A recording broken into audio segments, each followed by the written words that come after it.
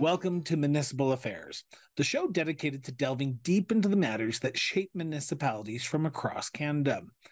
Now, we are excited to bring you insightful stories, engaging discussions, and exclusive interviews with municipal leaders from coast to coast to coast. And we are back. After a week's hiatus, we are going full rural in today's episode. Today, we are going to be talking about the most recent Rural Municipalities of Alberta convention hosted in Edmonton, Alberta.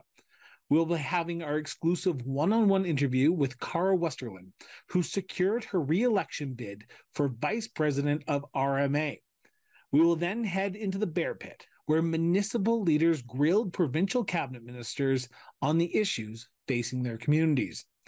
We will then chat with the Reeve of Westlock County, who put forward a motion and resolution at the RMA convention regarding the U.S. administration's Inflation Reduction Act. Then finally, we will be chatting with Paul McLaughlin, president of the Rural Municipalities of Alberta, and Tyler Gandam, president of Alberta Municipalities, regarding the intermunicipal collaboration frameworks and the new healthcare plans put forward by the Smith government. But first, on the second day of the Rural Municipalities of Alberta convention in Edmonton, Brazeau County Councillor Kara Westerlund triumphed over Wheatland County Reeve Amber Link to retain her position as Vice President of RMA. Westerlund, who was running for re-election, secured her re-election bid and then immediately sat down with me moments after her acceptance speech to talk about important issues. We discussed her victory, her vision for the coming term, and how having the backing of not only her council, but her family was crucial in running for a second term as Vice President of RMA. Kara, thank you so much for doing this. First off, congratulations on being re-elected Vice President of RMA. What are you feeling right now? I am excited, but most of all, I'm humble. And I'm just so appreciative of our members and the continued support that they have given and that they've shown me. One of the big things that you talked about in your acceptance speech and in your speech as well is communication. Communication with the provincial government, to be blunt, particularly times of emergency. Why is that so important for you over the next 2 years? Well, as I mentioned in my speech, we're seeing disasters happen, periodically in the past, and now it seems to be every season we're having those issues. So that's why communication is going to be so important as we move forward in and making sure that we have people in the right areas at the right times fighting the right things, whether it's floods, whether it's the droughts, whether it's the wildfires. And making sure that we are all on the team together. I know we are municipal government and I know they're provincial government, but when disasters strike, it is so important that we are all playing on the same team and keeping Albertans and rural Albertans front and center of mind when we're doing that. Now, I just want to turn to the conference as a whole, if that's okay. We're on day 2 here. We had day 1 of the ministerial forum. We had the NDP. We had the Minister of Municipal Affairs get up and speak. We had the resolution sessions. What are you taking from this 3-day conference so far? And what are you hearing from members about the strength that rural municipalities have going forward? Well, it has been said, and I know President Paul had made that comment, our message is being heard by the province. We know it is, but there's still much work to be done. We are getting the acknowledgement. We know we're one of the most well-respected, nonpartisan organizations in the province, and actually I'll be as humble as saying the entire country. We've gained a lot of support through the Federation of Canadian Municipalities and our sister associations across Canada. It's going to be interesting tomorrow. We have another ministerial forum coming up. It's going to be action-packed. There's a different slate of ministers coming in. So the conversation will be really interesting. We know that there's been several really big announcements made, especially around healthcare. It's interesting because it was something that I had touched on in my speech. So it's good. I know things are happening, but I am the type of person, anybody that knows me personally, it should have been done yesterday kind of girl. So we're going to hit the ground running, and anything that we can do to push the issues that we're having, and especially in the healthcare on the rural side of things, my sleeves are rolled up and we're ready to go. What's your vision for the next 2 years for RMA as vice president now? Because you have a clear mandate. You're moving into not a clear mandate. mandate, because we don't know what the numbers are, but a mandate from the delegates here to bring forward your vision for RMA. What do you see as your mission over the next 2 years as vice president of the organization? And and this is where I'm probably going to maybe take a 180 on you. It might surprise you. But I guess I did mention it into my speech. And it's not so much the key issues that I brought forward. It's about sitting down with our members. It's going to be sitting down and having those conversations and hearing their stories and being able to take those stories and take it to the next level and move it up. It is so key. It's so important that we have the communication channels that we do have open with our rural municipalities, and we're so fortunate. Trust me, we're a bunch of folks. If we've got something to say, we're going to say it. You're going to hear about it, and that's the thing that I hold near and dear to my heart. Is I'm doing this for my community, for my area, but I'm also doing it for rural Alberta, and that means all 69 rural municipalities and all those Albertans that live on that landscape too as well. The last question, and it's about the people you thanked in your acceptance speech, and particularly Brazeau County. You made a special mention to each and every one of those councillors around the table. How important is it to have a good working relationship with your local council to be able to do this job, because this job takes a lot of dedication and you can't always be front and center in Brazeau County, so you have to be dealing with all rural municipalities. How important was it to have their backing to put your name forward again? It is so important and so key. I have unanimous consent from my council via motion. If I don't have their support, and if I don't have the support of my family, I would never be able to do this. So I thank them right away, because to be honest with you, I wouldn't be where I am today without that group of people that sit there. I always joke we don't always agree. Sometimes we don't like each other. But at the end of the day, we have each other's back. And that's so key and so important. And you touched on it. I was, on average, I run over 160 days a year, generally doing work and meetings for RMA, which takes me all over the province, all over Canada, and actually into the US too as well. So it's so key and so vital to have that support. And I am so incredibly fortunate that I have such an amazing council that backs me, and I cannot thank them enough. Cross-Border Interviews invites you to join our show and share your passion for public service. We want to hear from you about your inspiring stories and insights on how you're making a difference in your community. Join us on Cross-Border Interviews, where leaders from across Canada come together to discuss their communities, their commitment, and their service. Let your voice be heard and help inspire others to serve their communities as well. Contact us today and be part of the conversation. Together, we can build stronger, more connected communities. One of the major highlights for municipal leaders at these municipal conferences is the so-called bear pit, where they get to pose questions out in the open to provincial cabinet ministers regarding the issues facing their communities. Now, during the RMA convention, there were 2 sessions of the so-called bear pit, one on Wednesday and the other Thursday morning. Topics were ranging from insurance policies, childcare, ambulances, and Alberta's post-secondary education on the first day. Corina Williams-Reeve of Northern Sunrise County got the bear pit underway with a question posed to Deputy Premier Mike Ellis regarding victim services units. Victim Services' current model in Alberta is recognised as the best in the country. How can you change the criminal justice system, the Canadian Victims' Bill of Rights, the Alberta Victims of Crime Act to fit your new design? This government's proposed redesigned zonal model is purely centralisation and regionalisation, coming from top-heavy administrative tactics. Premier Smith is proposing decentralisation of AHS. Why are you, the Minister of Public Safety and Emergency Services, centralising police-based victim services despite loud opposition of all Albertans? Thank you for the question. Quite simply put, there are many residents and municipalities within Alberta that had no victim services, none whatsoever. And what we're trying to do is provide consistency throughout the province. There are some that have a great job, and they do a wonderful job at victim services. Obviously, our larger municipalities, Calgary, Edmonton, just as an example, they have really full and integrated victim services, and then we have some smaller municipalities that do a fantastic job as well.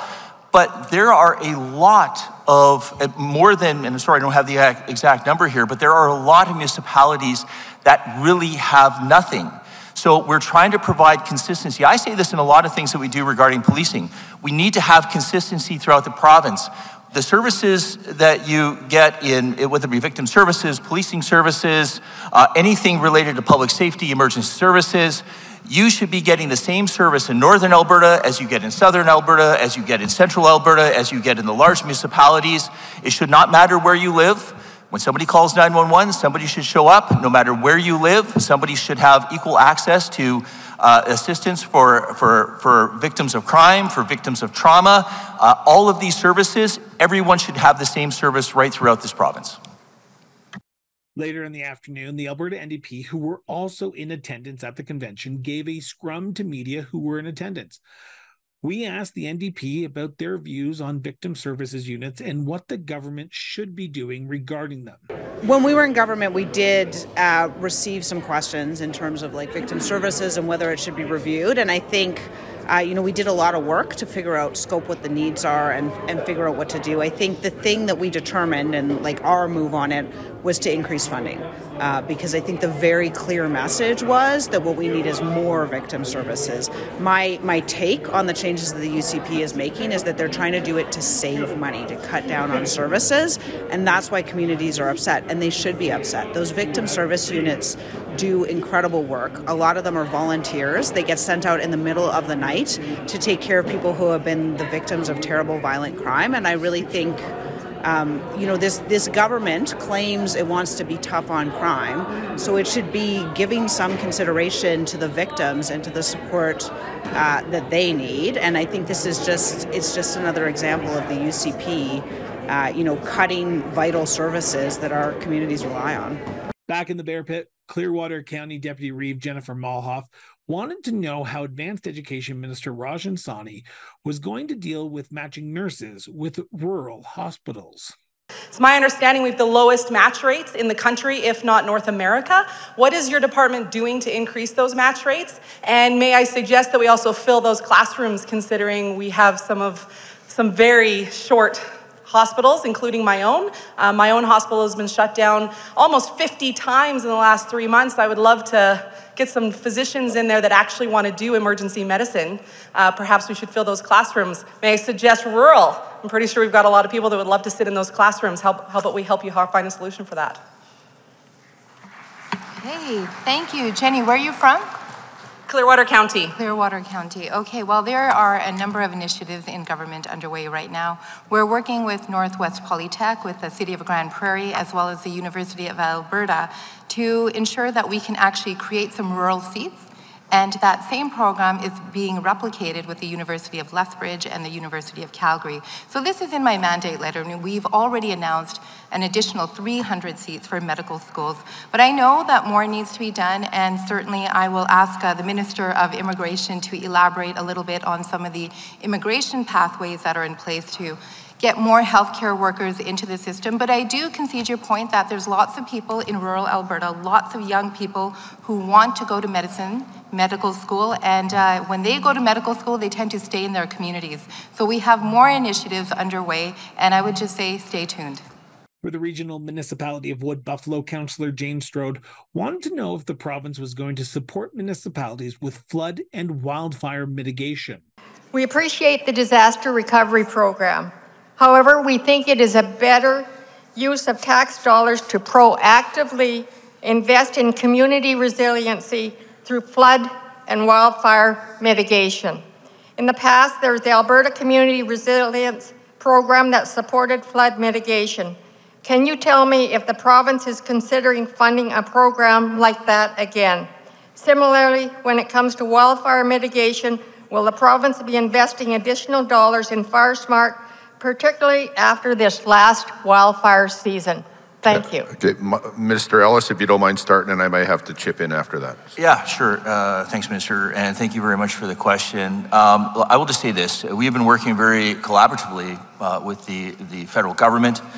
In fact, tomorrow I have actually been summoned to speak at a committee on behalf of the Minister of Defense in regards to the collaborative relationship that we have had. But in regards to the mitigation that you're talking about, not disagreeing with you. The federal government, in their own admission, has been, what's the word I'm looking for, maybe not as responsive in providing the necessary funding throughout Canada in order to do preventative measures. That being said, we're always happy and willing to work with any municipality. I think prevention, I always say, we have education, prevention, intervention. Prevention is a key component when we're dealing with possible and future natural disasters. So certainly you have the commitment from this government to work with you to see how we can prevent further disasters in the future. And I would say that there has been an effort to be proactive. As you may know, living in Fort McMurray Wood, Buffalo, that some of our disaster relief program is that we won't pay for a flood in the same place twice. And it's not that we don't want to pay, it's that I think we could all agree it doesn't make sense to rebuild a home 5-6 times on the same spot if you know it's going to flood again and again and again. So some of our efforts have been to be proactive, so that if an area is that flood prone, to kind of incent the homeowner to rebuild in some place that isn't flood prone. But your sentiment to be proactive is a healthy one, and thank you for that. Councillor Jennifer Lutz of Mountain View County wanted to know how the provincial government was going to help municipalities in training opportunities to approach the Truth and Reconciliation recommendations. Learning lots and enjoy the opportunities to learn. We farm east of Olds, and we actually farm by a buffalo jump, and that buffalo jump got put into a waste transfer station. So I've got a bit of interest in protecting Indigenous relations. Looking for learning opportunities, and I sit on the Airshed board, and 2 weeks ago we had the opportunity to take part in the Provincial Indigenous Training Program. So it was a day and a half, and it was just the best training. And I know there's lots of resources online that you can take, but I think 16,000 people have taken that training, but you have to be a provincial employee or a member of the ABC.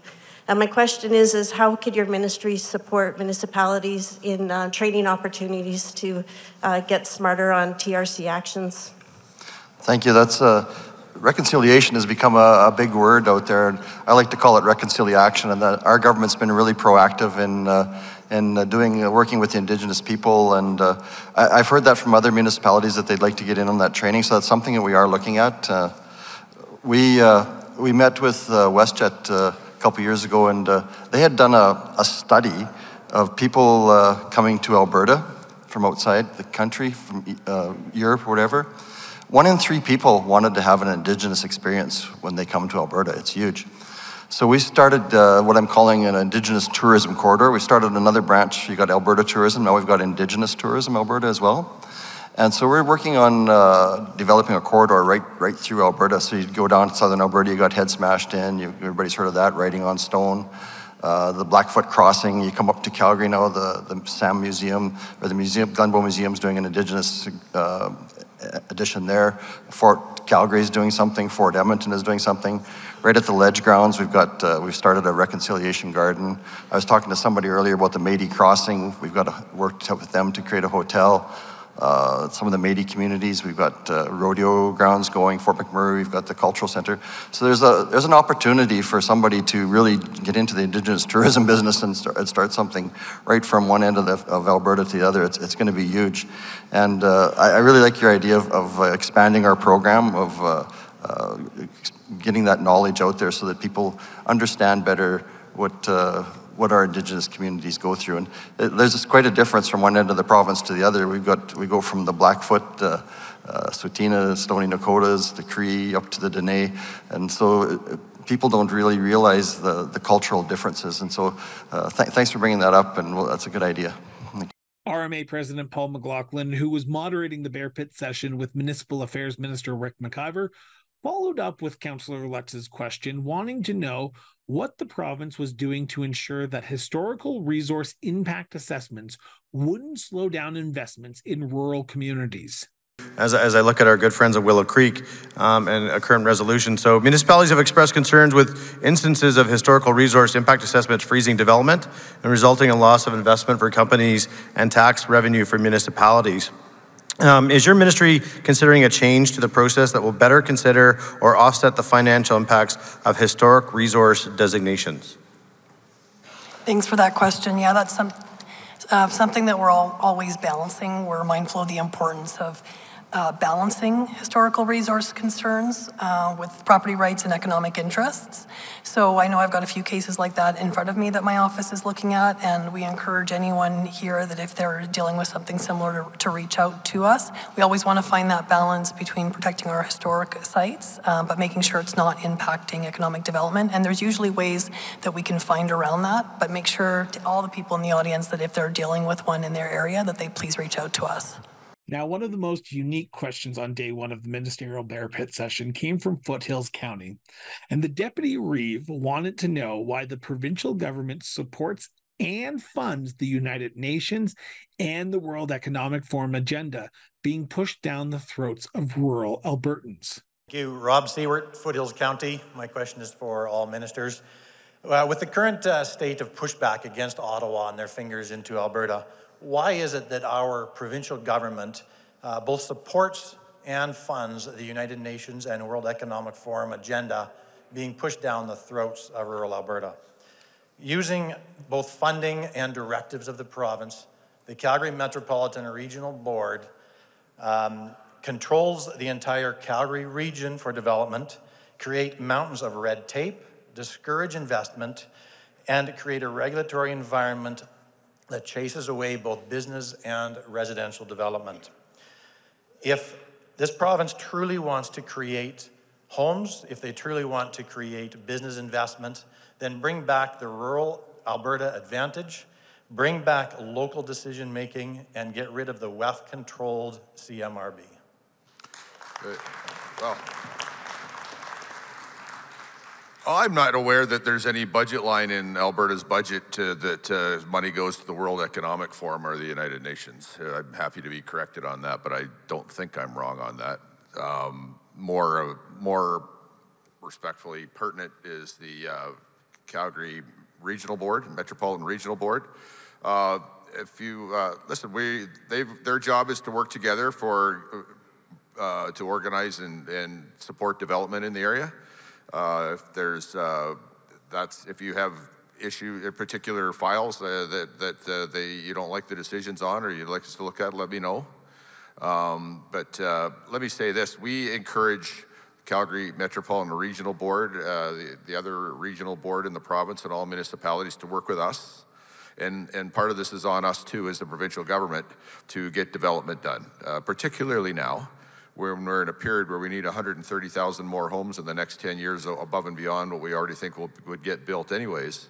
We're going to need all hands on deck, and everybody, including the metropolitan regional boards, will be getting encouragement to get proper development approved and done and built, because we have people coming here that are going to depend upon that. During the resolution portion of the RMA convention last week in Edmonton, Westlock County put forward a motion calling on the RMA to work collaboratively with the province and the federal government in addressing the challenges posed by the Inflation Reduction Act passed by U.S. President Joe Biden.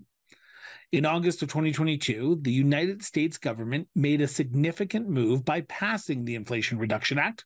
Now, this legislation, estimated to offer a staggering $300 billion U.S. in tax credits, grants, and loans, has sparked growing concerns within the Canadian agricultural sector, according to Westlock County. The act is designed to provide extensive support to various American industries, particularly the agricultural sector, effectively giving the U.S. farmers and ranchers a competitive advantage over their Canadian counterparts.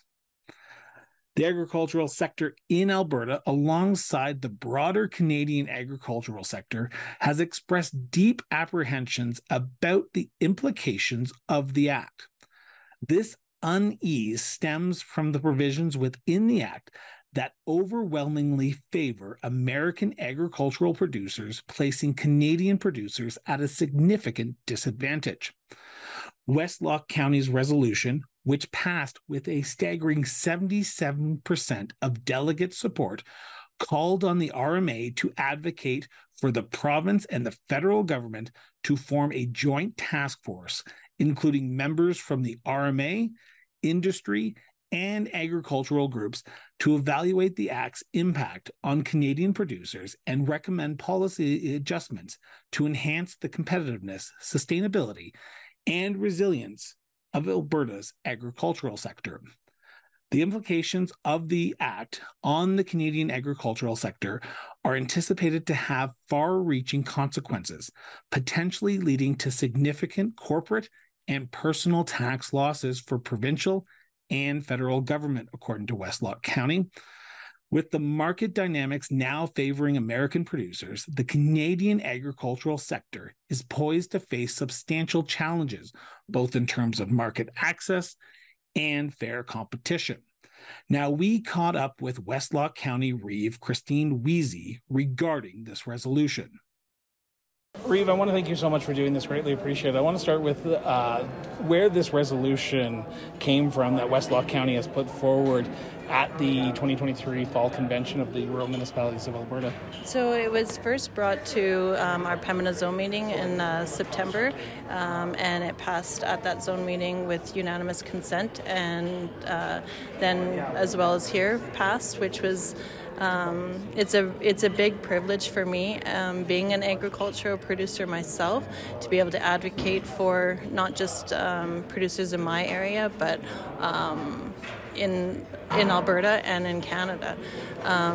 In the last year, since we've had the Inflation Reduction Act has been passed, we've seen a lot of credits already being rolled out down there, and a lot of investment and a lot of dollars flowing across our borders that it's in these early days is actually terrifying. So we need immediate action. We need support and collaboration with not just the province, but with our country for our ag and energy industries. So. One of the big things that it was mentioned in the resolution was the agricultural community. Now, I know Westlock County is quite an agricultural resource community. Were you hearing from ranchers, were you hearing from farmers about the need to play catch-up in some sense to sort of catch up to what the Americans are doing and Canada has kind of dropped the ball on? Well, I think in our area, as the Reeve that I am in a position to be advocating for all of our producers. Being a producer myself, I think also in an area that we have industry. I mean, we have seed plants, we have terminals, we have and we're looking. All of us in Alberta, I think, are looking for economic development here. And I guess when you start looking into that and saying, well, why? What are we missing? Why aren't they coming? And when you start seeing that these people are questioning coming here to Alberta because of the flash of this IRA happening in the U.S., we have to stand up and be aware of that. We need to be able to have our own credits and policies, and we are in a province that is. We are so diverse in all of our industries, and having this opportunity right now where we have like a great government that I think is really supportive of rural, this is the time to be pushing this forward and gaining all of that, global investments that they want us to get. We surely can do it. We can provide global investments, but we need support. we can't expect them to come here when we know they could go there and receive more benefits. Now, your resolution did pass with over 77%. That is probably an overwhelming response from what you were not sure if you were expecting a number or not. But when you talked to delegates here at the convention, were you hearing people talking in favor of this? Because in your area, Lesser Slave River, you have Big Lakes County, they're very much agricultural producers as well. Were you hearing support not just inside your Zone 3 district, but from delegates across Alberta? Definitely.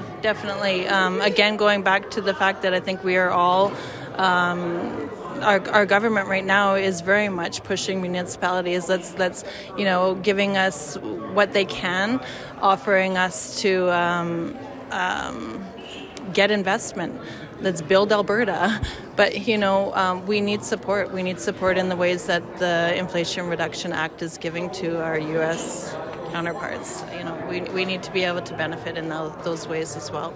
So the Westlock resolution asked for RMA to work collaboratively with the provincial government and the federal government. Westlock County was represented by 2 MLAs and 1 MP, Shane Getson and Glenn Van Dyke, plus also MP Arnold Viersen. Have you had conversations with them, or are you in discussions with them along this resolution path? We have been able to notify them, and all 3 were notified that we were coming to RMA to present our resolution, and now that it's passed, I'm sure that we will continue to work with collaboratively with all 3 of them to advocate for our industries here in Alberta. Join us on Municipal Affairs and let your brand shine where it matters most, in the heart of local communities. Get in touch today and learn how you can make a meaningful impact on municipalities from coast to coast to coast here in Canada. Your success is our mission, and together we can build stronger, thriving communities together. Reach out today. In a bid to tackle persistent challenges within the healthcare system in the province, Premier Danielle Smith and Health Minister Ariana Lagrange have tasked health officials within the province to undertake a comprehensive overhaul of how healthcare is provided to ensure that Albertans are receiving the best medical care in the country. Now, according to the province, despite ongoing efforts to reduce wait times and service disruptions, hurdles persist in accessing essential community care, including services of family doctors and local health facilities. Now, with a focus on delivering timely and efficient care, the planned reforms will center on key areas such as primary care, acute care, continuing care, and mental health and addictions. Now, last Thursday, Premier Smith laid out the reasons for the changes when speaking to the RMA conference in Edmonton. Now, you can see in yesterday morning's healthcare announcement that the entire healthcare system, from routine preventative care right up to life-saving surgeries, is hurting from delays. In rural settings, staffing shortages and centralized health bureaucracy, it has a lack of awareness, which can often make matters worse. That's one reason why I appointed Martin Long as the Parliamentary Secretary for Rural Health. He's an excellent advocate for you, and he works with Health Minister Adriana Lagrange every day to ensure the health needs of your communities and your concerns are heard. We started our work to fix the province's healthcare system 1 year ago, and we were clear then that we were looking for smaller fixes in order to bring some immediate results. And we saw some progress, but we knew that there was more work to be done. So yesterday, we announced that we are refocusing the healthcare system to put patients and providers at the center where they belong. So the new, better integrated system will be built around 4 key priorities: primary care, acute care, continuing care, and mental health and addiction. This structure will ensure that each area gets the attention it deserves, uses staff more effectively, and allows more space for immediate decisions and responses to local conditions. Our goal is for the system to be adaptable. So if your community has specific acute needs in one specific area, the system will be able to shift to meet that local demand. And not because AHS has decided it from on high, but because staff and healthcare decision makers in the region have the freedom to react and to respond. You're going to get more accountable, more flexible healthcare networks with no changes to public healthcare or any cuts to frontline services. And you're going to have more say. As part of this refocused healthcare system, we will rely on 12 regional advisory boards. They already exist. We may repurpose them a little bit, as well as an Indigenous board, an advisory council that will bring local perspectives and priorities forward. And it's no secret that we have seen, sadly, constant service disruptions and temporary closures at rural hospitals. Do know that as a government, we believe that's unacceptable. And it's one of the reasons why we are refocusing the entire system. Solutions should be determined by common sense, by conditions on the ground, and by what the people affected really need and what they want, not by wishful thinking or ideology. Now that is as true. Oh, yeah, you can clap for that. I'll take it. RMA President Paul McLaughlin said that he was apprehensive at first when hearing about the proposed change, but when he met with government officials prior to the announcement, he was impressed with what he heard. I'm actually very optimistic about it. I think that the key words that were said is they're recognizing the difference between rural healthcare delivery. They're not regionalizing it. They're actually breaking it into what makes sense from a health continuum. The message that resonated with us, and you could see from even our conversations with ministers today and even through our resolutions, is they're wanting to ensure that the workforce is part of the solution making. That is what we learned, what we've been learning as individuals at the local level. And so I'm very optimistic about the approach to this. I was worried, the rumors were that we were going to go back to the old regional model, which had its own problems. So having this model that's on the continuum that is local driven and dealing with the workforce conversation, I'm very actually optimistic about these changes made. I was very happy with it, I'll be honest with you. The president of Alberta Municipalities, Wetaskiwin Mayor Tyler Gandam, said that he was encouraged by the news from Premier Smith and her government. I'm really encouraged to see that the provincial government recognized that health hasn't been functioning the way that it could be.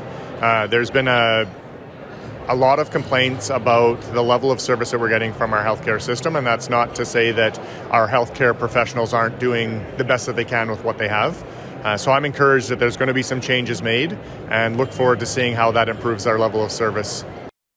The intricate landscape of intermunicipal relations in Alberta has been brought to the forefront over the last 2 months. Now, according to the latest mandate, municipalities sharing a common boundary are now mandated to establish intergovernmental collaborative frameworks, except in the cases where they are part of the same growth management board. Meanwhile, municipalities without a common boundary can also partake in creating an ICF, inviting participation from Indigenous communities as well. Now, under the recent legislation, every framework is required to delineate services benefiting residents in multiple municipalities, designate responsibilities authorities, chart out service deliveries and funding mechanisms, and establish a dispute resolution process. Now, additionally, the law mandates a periodic review of these frameworks every 7 years, which means that municipalities and rural municipalities are about to undertake a comprehensive evaluation of their ICFs within a 2-year timeframe. Recent discussions at the Alberta Municipality Convention in September and the Rural Municipalities of Alberta Convention, which concluded last week, shed light on the intricacies and challenges associated with ICFs. Notably, the Alberta Municipalities Association passed a resolution at their September convention advocating for the government of Alberta explicit recognition of cost sharing for library services within the scope of ICFs. However, this proposition faced opposition from the Rural Municipalities of Alberta, which highlighted a recent ruling from the Court of King's Bench of Alberta upholding a ministerial order that excluded library services from the ICF between Cardston County and the town of Cardston. Now, in an exclusive interview with Paul McLaughlin, president of RMA, he emphasized the complexity of negotiating ICFs, emphasizing that the intricacies lie in the finer details. Well, we both have agreed on one thing. It's the devil's always in the details, but what we've agreed on is determining what exactly are the basic services that should be in an ICF. That sounds great. Yeah. We're going to sit and negotiate that. The problem is what should be in that bucket is probably where the contention is. But we're willing to work with them, and I think we're going to start having those discussions. We're seeing it from members on both sides. You're at the AB Meetings Conference, so it's the same conversation. I think we need to know what's in the bucket. and we need to know what's outside the bucket, and expectations are high. And you got to remember, this flows one direction. Now, the services flow the other direction, but this does flow only one direction. You don't often see money coming from a small urban or an urban out to the rural municipality. So it comes with complexities. Words are everything, definitions are everything, but I think we're going to be able to get there. One of the emerging resolutions today was about libraries, and I think that's probably going to be the big sticking point because that was talked about at Alberta municipalities, as you just said. That's correct.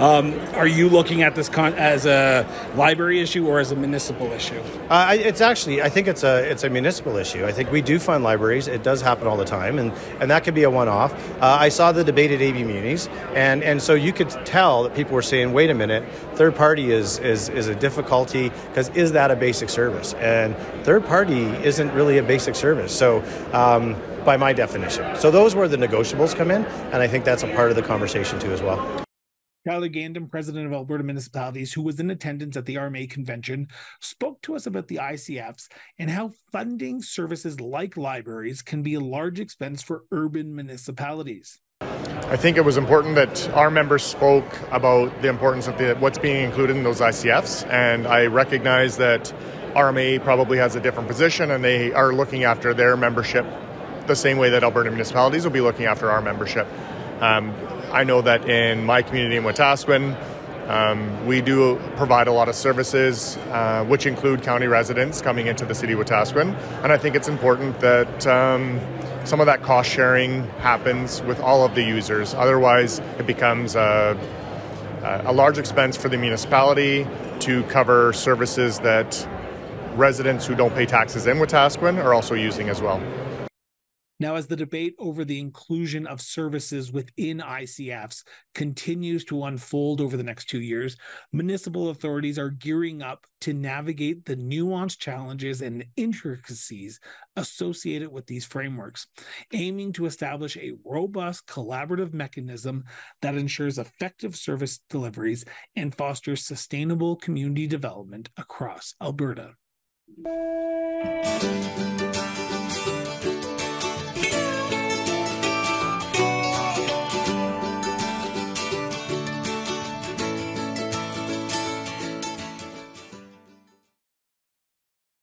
During the RMA convention, we caught up with past guests of the show and someone who was making sure the issues of her community were being heard by provincial leaders, but also by RMA Board of Directors. Clearwater County Deputy Reeve Jennifer Malhoff sat down with us on the second day of the convention to discuss what the convention meant for her and why she believes that rural communities do matter. Deputy Reeve Malhoff, I want to start with sort of a generic question because we are at the Rural Municipalities of Alberta conference. What's your general sense right now of how everything's going? We're on day 2. We've just gone through the resolution periods. I know Clearwater County has put forward a few. What's your sense of how the members are feeling about some of the resolutions that you put forward?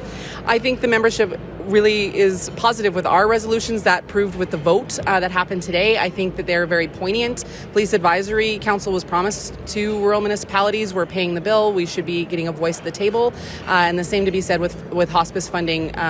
Municipalities are ensuring that we are bridging the gap to make sure that the end-of-life care for our residents is taken care of. Healthcare is a provincial responsibility. They need to step up to the plate and take responsibility for the entire chain of life, including end of life. One of the big things that was the takeaway of the second day was the ministerial forum, or should I say part 1 of the ministerial forum. Now, you did ask some very poignant questions to Advanced Education Minister Rajan Sani about nursings in your community. And at one point, you actually did say that there is a vacancy in your community because there is no nurses who come get educated in your community, then go back into urban centers.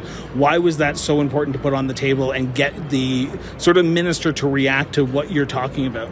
I think it's important that we highlight all of the problems within the healthcare system, not just to the healthcare minister. Education and growing our own, raising our own is a huge piece of that puzzle. Yes, it takes 4 years to create a nurse, but we need to start now, or 4 years from now, we could have had all of those nurses. So we need to start that conversation now. My question regarding the internationally educated nurses, the IENs, that is in Minister Shawnee's portfolio, is in regards to the fact that we're getting these IENs within our communities. We are training them. We are taking time away from our patients, or our nurses are taking time away from from their patients. And then these IENs, once they're trained up, from my nurses leave to the urban center that they wanted to be in the first place. So put them there. Bring the IENs to our communities that truly want to be rural, that understand the rural lifestyle, that understand that we don't have the transportation networks or communities that they're looking for. Put them in the urban centers where they want to be in the first place. Did you get the answers you were looking for? Because I know traditionally with Bear Pit sessions, you don't traditionally get the full answer because there's usually the coined phrase, which it said a lot during the ministerial forum, sidebars. We'll have a sidebar with you. Were you happy with the responses that you got from the ministers that you did pose questions to? Are we ever happy with the answers that we get from the ministers that we pose questions to? I think more than anything, it is an opportunity to start the conversation. This is the beginning of that conversation, not the end. I hope that we can have those sidebar conversations and truly implement some of those things in our community. But we never get the answers we want in the bullpen session. But I hope that it brings a focus for those ministers on rural and shows them that we are a part of this conversation and we are here to help and we can be a part of the solutions. What's your big takeaway from this week? That rural Alberta overall is willing to step up to the plate and willing to put in the work, but we need to work with the government of Alberta alongside and be a partner in that conversation. And if they don't start including us, these Bear Pit sessions, these resolutions will reflect that. And now we turn our sights to by-elections that have been taking place over the last 2 weeks. On November 2nd, Arlie Young won the by-election in Bruderheim, Alberta for the vacant council position. Young beat Ryan Selkirk McIver by only 2 votes. In Nova Scotia, in the town of Westville, they went to the polls on November 4th to elect a new councillor to replace former councillor Megan Bragg, who passed away in July from cancer. Sarah McKinnon defeated 3 challengers to finish off Bragg's term. Now on November 7th, Pitcher Butte, Alberta residents selected Crystal Neals as the new councillor for the community. Councillor-elect Neals defeated Mike Davies in the first election the community has seen for some years. In the 2021 municipal election, the entire council was acclaimed.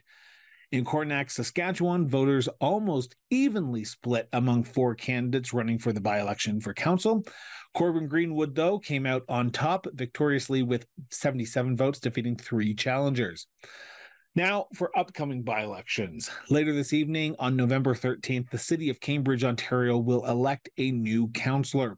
4 candidates are vying for 1 position on council. This vacancy is due to the passing of Ward 1 councillor Donna Reid earlier this summer.